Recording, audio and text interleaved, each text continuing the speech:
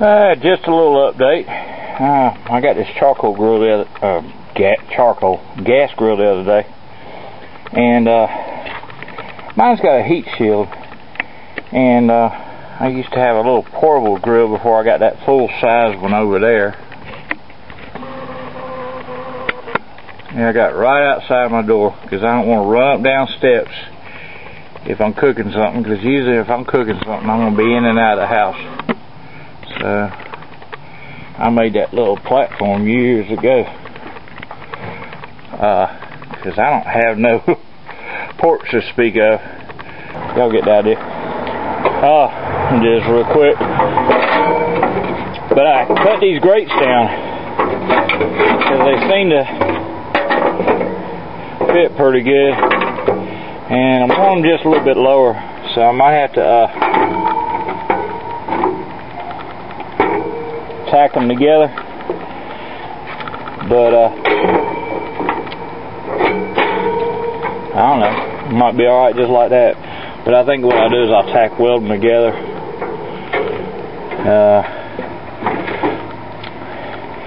Maybe I'll cut this part out, kind of slightly overlap them and tack them together. But that's going to be my lava rock grate. I used to have a little cheap tent shield, and I made this one out of some angle iron that I rebent the sides so the flame wouldn't come over it. But it just ain't been that perfect. And yeah, the heat just seems to be peeling layers of rust off of it over time. So that's going in the scrap metal pile. But I'm going back to lava rocks. I believe I got enough. If I don't, I'll get more. But I've been thinking about doing this for a while, so yeah, that's how that goes. I'm going to go back to the old lava rocks, I think. And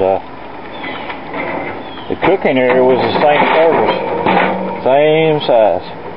So I'm not really losing anything. That grill's maybe a little bit, it might be a little bit taller. But I don't put nothing big in there like a roast, like a turkey or nothing. But I'll stick with this one for a while. I like this. But I got a backup grate. But I kind of like that one. So anyway, yeah, and okay, I gotta change this transaxle out, and then I'll be rolling again.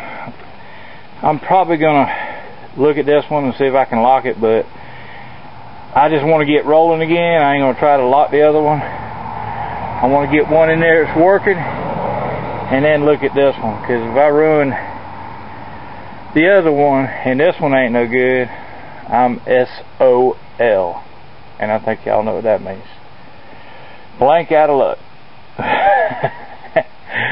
So anyway, we're gonna put this one, we're gonna do old swapperoo, and yeah, I was gonna fix my mower hoist, but I'll do that later. This will be good enough to work on it. Yeah. So I'm going to get started on it. Catch y'all a little bit later. Okay. Still got to connect up my pedal brake. And those brakes seem to work real good. This is a Splicer. This foot is what I had in here, and it got full of water. Anyway, still got to connect up my shifter. He's kind of floating up there. And belt keeper looks like it's in a pretty good alignment with it, I hope. If it isn't, I'll bend it a little bit, or might have to cut it and readjust it. But I'm going with that welded up pulley from Tractor Supply. It runs a little deeper in the pulley, which is like putting on a smaller pulley, so I'm going to need a smaller belt, and I'm getting ready to size that up now.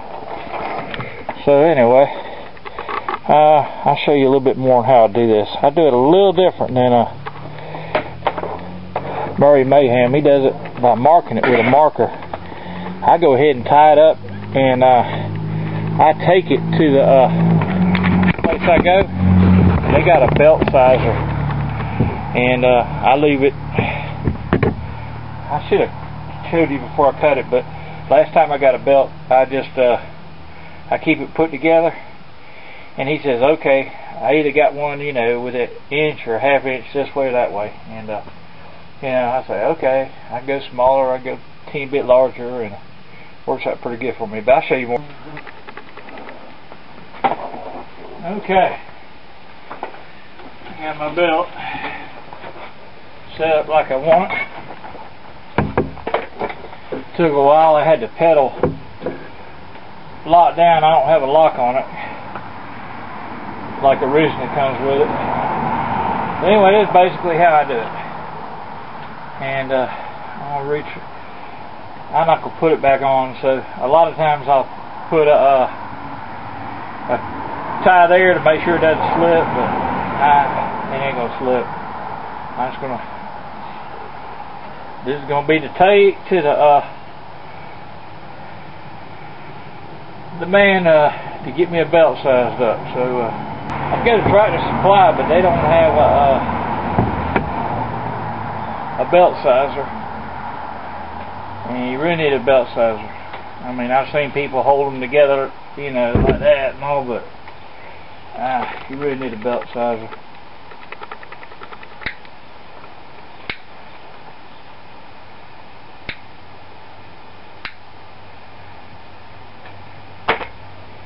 Alright.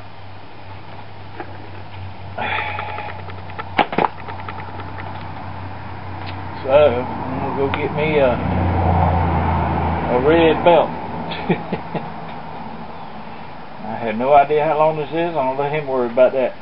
But I'm ready to go now. I'm glad I didn't go leave the house. I got a bunch of belts laying around.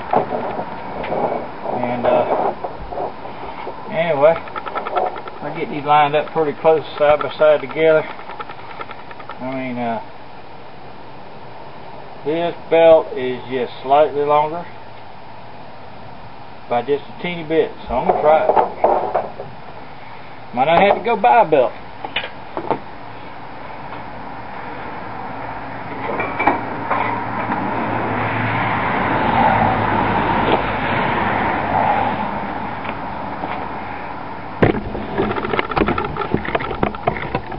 I got plenty of belts. So anyway, see what happens. Alright, I need y'all's help. I put in this tack, and it's got different settings. One says fires every revolution, twice per revolution, and every other revolution. And I got 24 horse V-twin Briggs, so I need to know what to set this tack on. But don't worry about that later. Getting some romping. Yeah, just put that in the comments if you don't mind.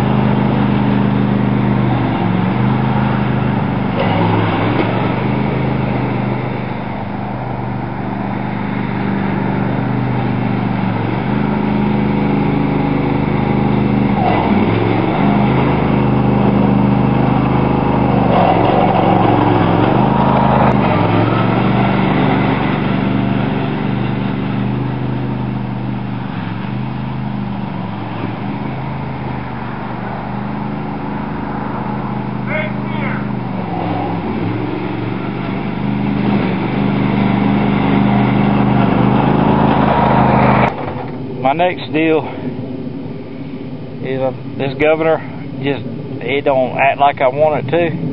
That's why I put the tack on there. So, remove governor, separate choke,